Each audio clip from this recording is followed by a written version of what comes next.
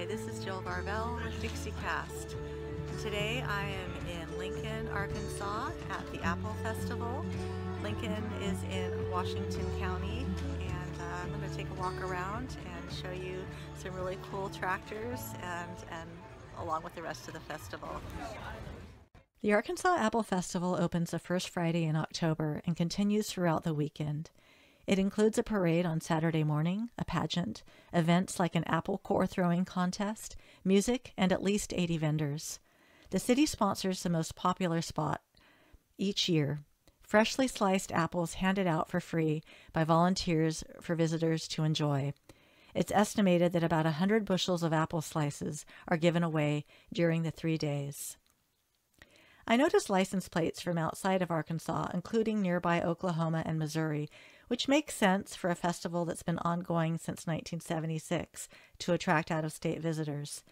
Pets on leash are welcome, and apparently goats are no exception to the rule. Another tent provides free samples of apple cider, along with cider that can be purchased. The festival reportedly sells about 500 to 600 gallons of apple cider during the 3 days the festival occurs.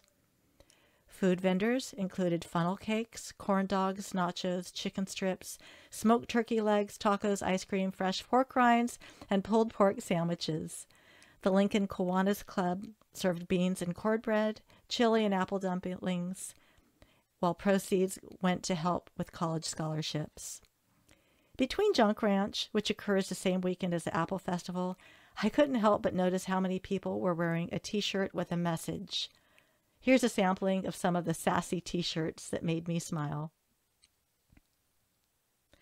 The parade, which I regrettably missed, showcases some of the old tractors driven by local farmers, families, and people who live in this delightful community.